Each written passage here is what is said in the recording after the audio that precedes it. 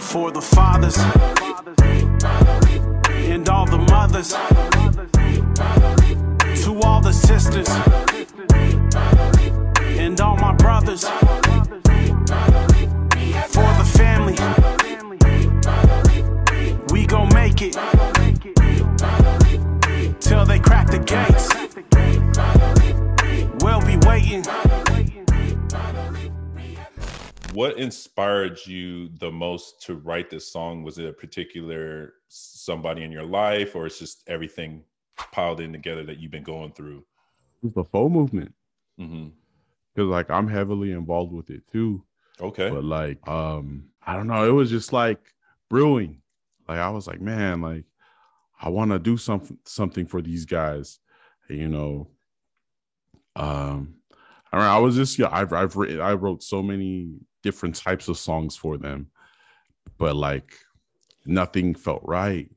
And then I heard that damn beat, and then it came with the finally free part, and I was like, oh, well, there it pretty much wrote itself.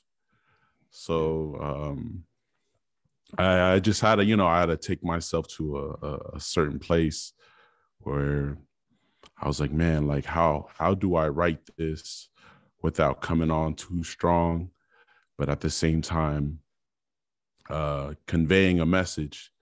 So then I was like, all right, for the first verse, I'm going to write from the viewpoint of the children, the moms and pops, the relatives that are going in, or just, you know, struggling on the outside, you know, trying to help whoever's inside.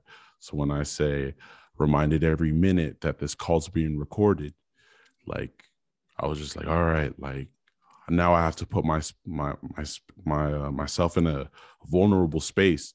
I gotta write it like me visiting my pops, because as a child I'm going to go visit him, but I don't know that there's a bunch of BS going on.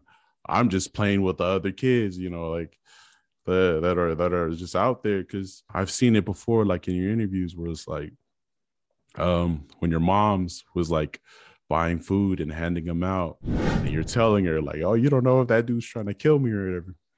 And I was, you know, same thing with me when I was a kid. I was just playing with the enemy, you know, playing with the enemies and not knowing that they're the enemies, but you know, but just being a kid at heart. And then I was like, all right, so that's that first verse. And then the second verse was just like, if I could give any advice, like this is what I'm doing. Like, so the whole second verse is just kind of, you know, telling like, you know, everybody who's been locked up, like, man, we won't understand, you know, it's, you know, but the things that we have in common is the time away from each other.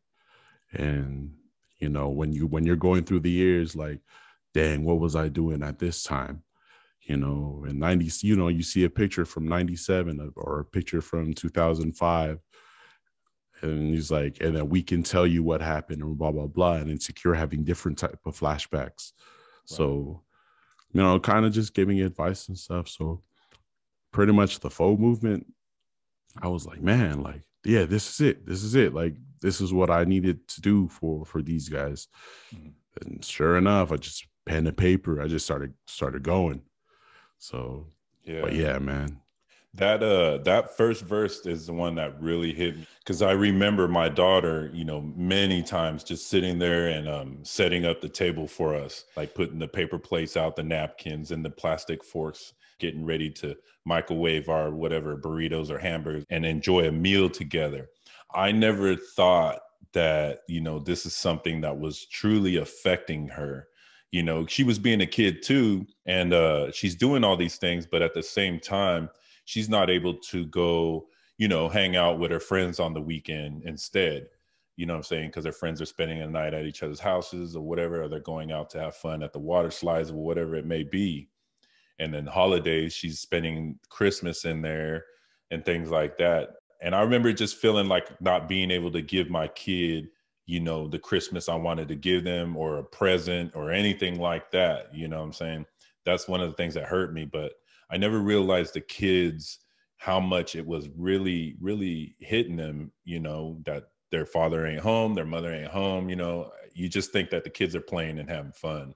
You know what I'm saying? You just think about yourself on how you're missing your family. You know what I mean? Right. Yeah. And so when I came home and, you know, of course, you see me talking about it, I realized a lot of the things that we've been through, the whole family went through, you know, the kids, the wife, the husbands, whatever it may be, they all went through it. And for you to express that, I don't know if there's anybody that's ever expressed anything like that in a song or anything like that, but you really touched me with that. And I think that a lot of people who have been in our shoes need to really hear that song and hear what our kids gone through. I really appreciate you writing that song a lot. Appreciate you. Yeah. And I ended up listening to a bunch of other songs that you have, man. I have a few favorite ones, man. I'm still going through them. I finally found you on, what is it, SoundCloud?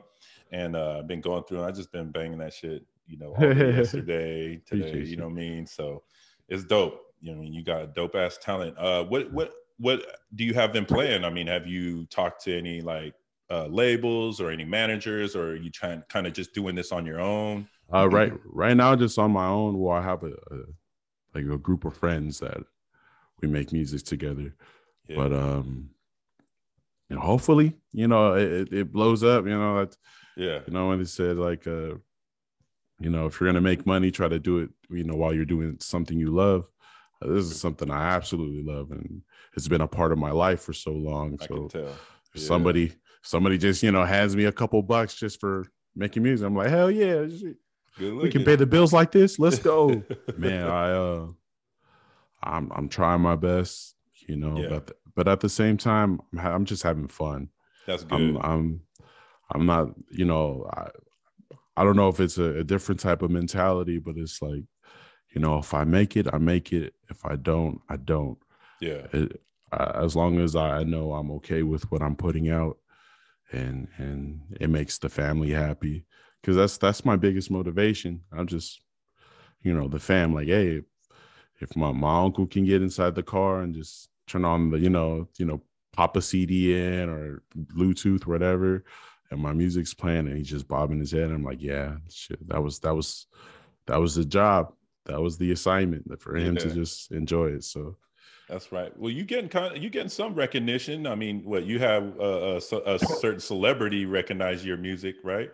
Corrupt. Yeah, Corrupt. Yeah. Corrupt shouted me out, and yeah, that's a big that was a big thing, because I was like, dang, like what everybody was, the night that happened, everybody was messaging me like, yo, go to Corrupt's page and blah blah blah. And I was like, oh, all right, let me check it out. And I went on there, and sure enough, shout out to THTCYRUS. Hey, his music is banging. And I was like, what? Like, wait, why did this happen? You know, whatever. But yeah, lucky enough, I was able to get in touch, you know, further with him, and just told me, hey, give it some time. Give it some time. Like, yeah, you may not hear from me next week, next month, probably not till next year, but, you know, and I was just like, cool. Like, that just lets me know I'm on the radar. Yeah. So that doesn't mean I slow up on my end at all. So I was like, cool. Yeah, man, that's a huge accomplishment. And if you think about it, a lot of these artists, you know, like that are coming out, a lot of them, it took 15, 20 years for them to get ready. They were on SoundCloud forever. Yeah. Before they got recognized, you know? Yeah. You ever thought about you probably already did, but you ever thought about throwing your music on TikTok? It's like verified on TikTok. Like, nice. Like if you go on TikTok and you search me up, I'm an artist that's on there. So I don't have to create a video with my song to put it back up. It's like, no, like I can just go on TikTok and search and I'll pop up. I'm gonna check that out. Yeah. Like if my music's playing and you like Shazam it, or you, hey Siri, who's playing, and it'll say, oh, see, now my Siri just started acting up. But if you do that, like, well, I'll actually I'll pop up. So it's crazy. I remember I geeked out the first time I saw that happen, because my buddy was just like, hey, yo, Cyrus, like, you just popped up on my phone. I was like, oh, what's that? You know, what do you mean? He was like, yeah, so my phone tells me what song is playing, like now playing or whatever. Yeah. Sure enough, it said now playing, and it was my cover art with my face and all that. And I was like, hey, yo, that's wild. Like, so for a minute, I was just walking around and like, hey, just Shazam this song real quick. Tell me what pops up. And Yeah. man, that's crazy as hell. Man, that's dope as hell, man. Good for you, man. And see, you're moving forward always, so you know it's coming. It's coming. Man, eventually. Yeah, it's coming, man. You just keep moving forward, man. That's all you can do. That's what I'm doing in life, man. Just moving forward.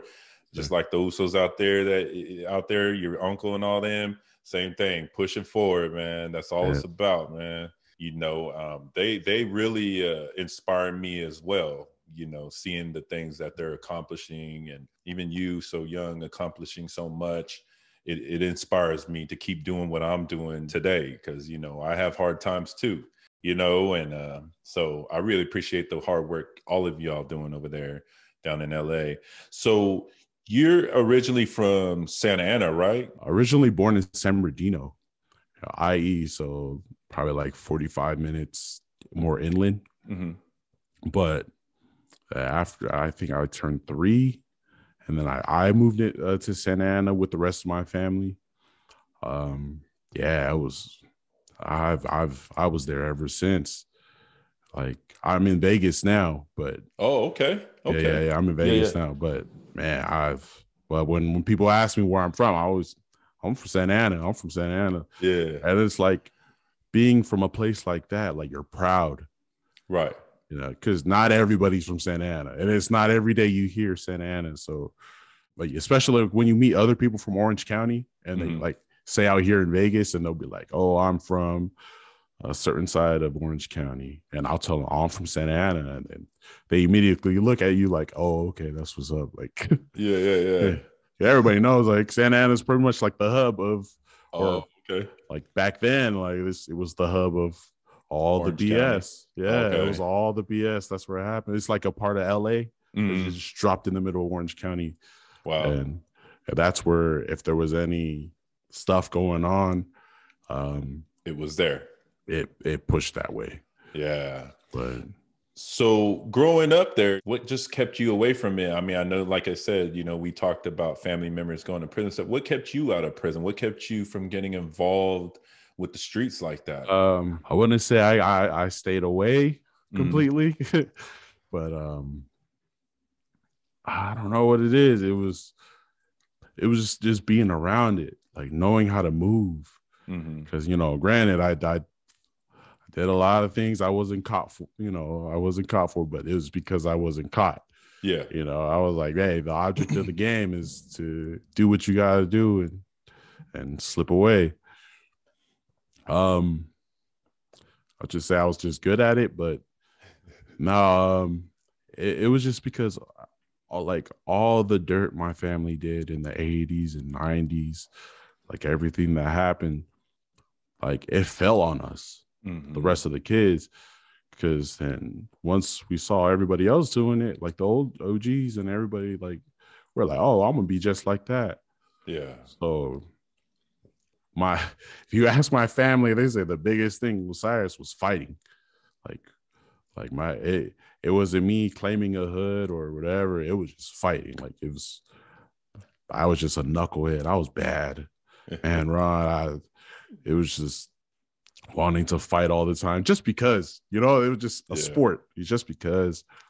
And then as I got older, like visiting my pops in prison, like, you know, my pops went to jail when I was like 4. So I grew up without him. And then, you know, my mom's was doing her own thing. So my grandparents raised me. So I was just that badass little kid that was I was with the grandparents.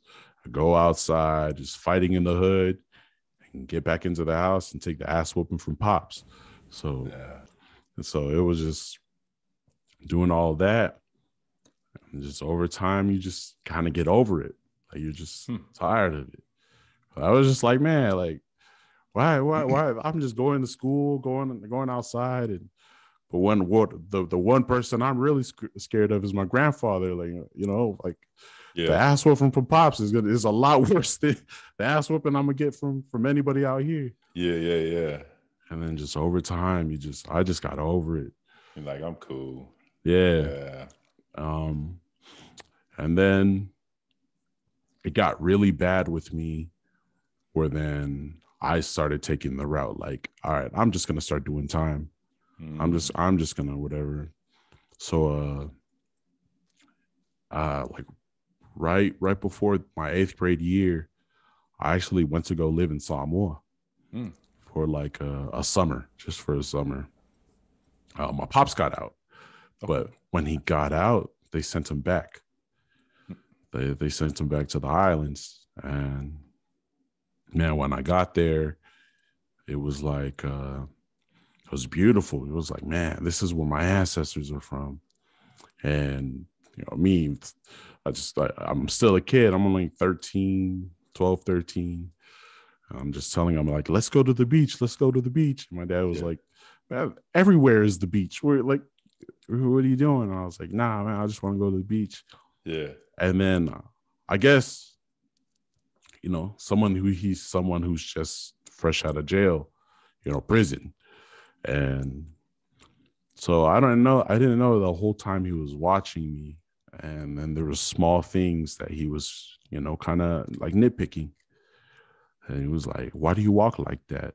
Why do you slouch? Why do you do this? And the way I took it was, hey, man, why don't you, you know, I'm your kid. Like, why don't you just like me for who I am or whatever? Chill. Yeah. Yeah, I just remember I came back to America and it bugged me a lot. Like, it was bad. It bugged me a lot. And my grandfather, he was just like, hey, what's wrong? Like I know obviously you lived out there and you know, it changes you, but there's something wrong with your faku, like your mind too. Like, what's wrong? I told him what happened, and something along the lines of, you know, if I was there, you know, he might have been different or whatever. And I was like, what? Like, why would you want me to be different? Like, you know, my family loves me. Like, and I think right when I came back to America, full on gangbanging. I was just like, yeah, that was the trigger I needed. Sure enough, it was placking up on walls, just walking into enemies' hoods with a butter knife in my pocket, just ready. I was like, man, I was like, yep, yeah, let's see how long this lasts before I'm in. And then grateful enough, you know, with what recently happened, my uncle who just passed away, he actually like saved me, and so where I lived in Santa Ana was like kind of central, and the high school I went to, where I ended up going to, was way on the south side. Like I probably lived further than everybody, but he lived over there. So I ended up using his address to go to the high school where he was at. And it was kind of like a private school, like a fundamental school. And the school I was going to, or my home school for where I lived at, that was the school that was like all the enemies that I was beefing with on the streets. They all went to that high school. And so my family was like, look, like, you either go in there or you're gonna you're either gonna go where your uncle's at or you're gonna stay here.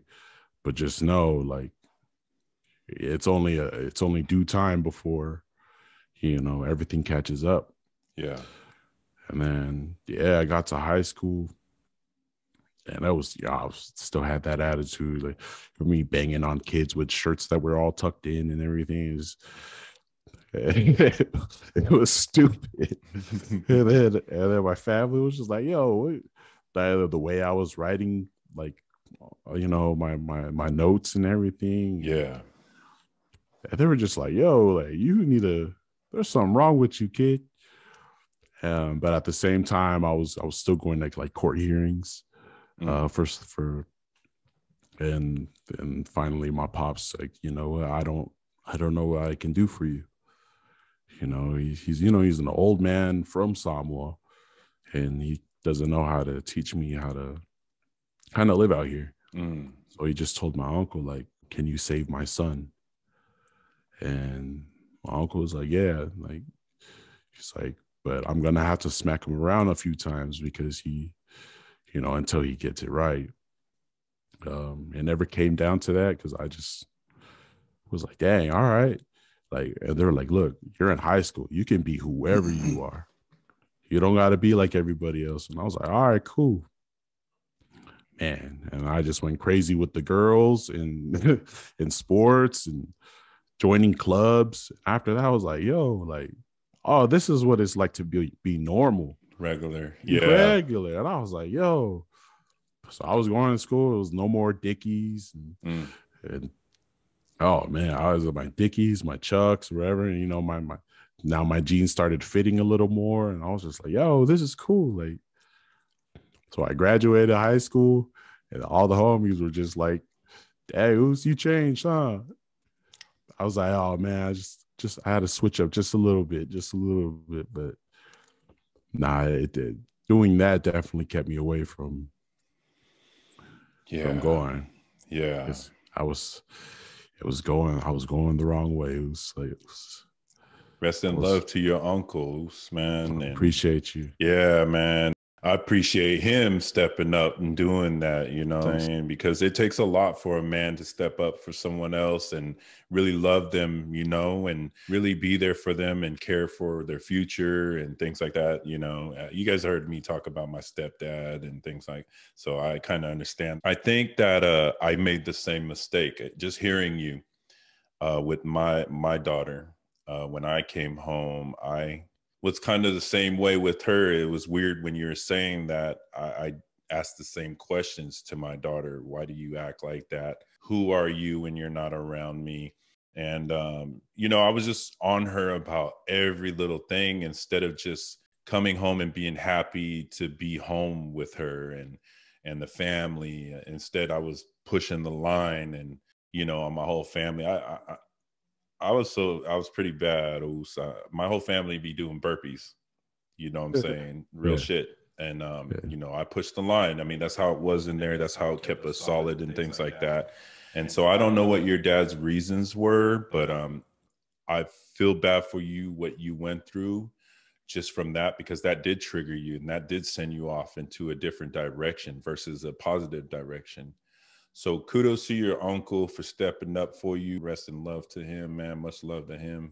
And man, you turned out really good, Oos. And I think that your music shows it, the type of person you are. Because I really got to know you through your music, you know, before we even talked now. And man, and I can tell, you know, you were raised by some decent people there and a lot of love to you. But like you said, it was a little rough in the beginning.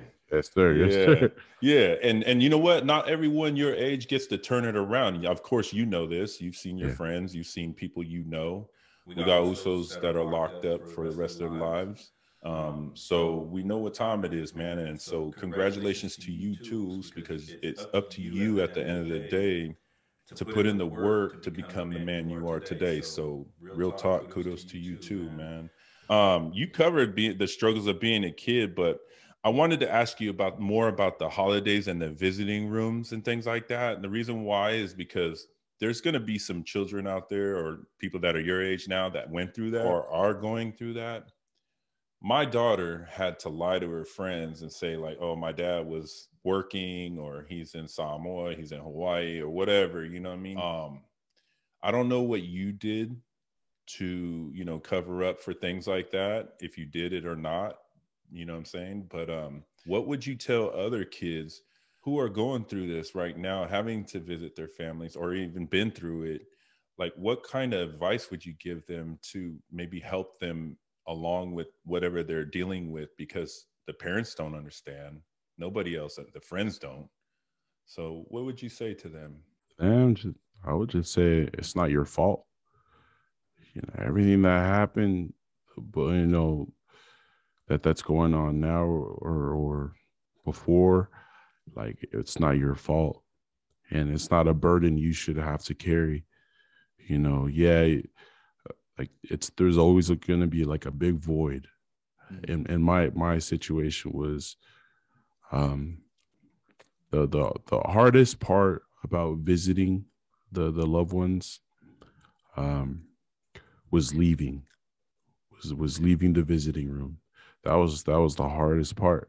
That's where the tears came in. And um at least in my situation, you know, it's kind of sad to say, I got used to it. I got used to seeing my dad in blues and orange. Like I got used to that. But you shouldn't have to.